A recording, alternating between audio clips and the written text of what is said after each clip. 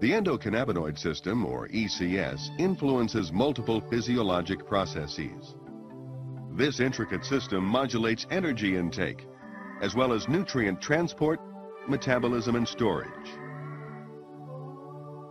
The ECS regulates these processes through endogenous ligands, such as anandamide and 2-arachidonyl-glycerol, and the CB1 receptor. CB1 receptors are located in the brain, digestive tract, muscle, and adipose tissue. Integration of these central and peripheral ECS components is achieved through neuronal and hormonal signaling.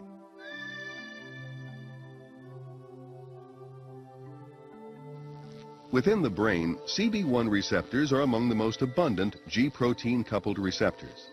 However, in contrast to classical signaling, where information travels from pre- to post-synaptic neurons, the ECS uses retrograde signaling. The information travels from post to presynaptic neuron. Let's take a closer look at this mechanism using a glutamatergic neuron model.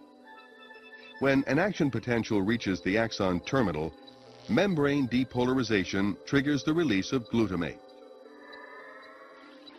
Glutamate binds to postsynaptic glutamate receptors, inducing calcium channels to open. During periods of intense neural activity, calcium accumulates in the postsynaptic neuron. This calcium buildup causes the synthesis and release of endocannabinoids from membrane lipids. Diffusing across the synaptic cleft, the endocannabinoids bind to the CB1 receptor, activating the G proteins. Activation influences ion flow. The result, suppression of presynaptic neurotransmitter release. Endocannabinoids are subsequently taken back into the cell and enzymatically degraded. In addition to acting as neural messengers, endocannabinoids mediate paracrine and autocrine signaling in adipocytes, hepatocytes, and other cells.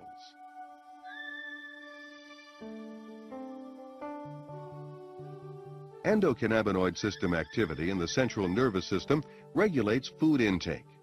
For example, ECS stimulation by hunger and fasting signals stimulates appetite and increases the palatability of food. Endocannabinoids slow gastric emptying and GI transit and appear to stimulate secretion of ghrelin, a neuropeptide that increases appetite and food intake. After eating, cholecystokinin in the duodenum triggers satiety signals.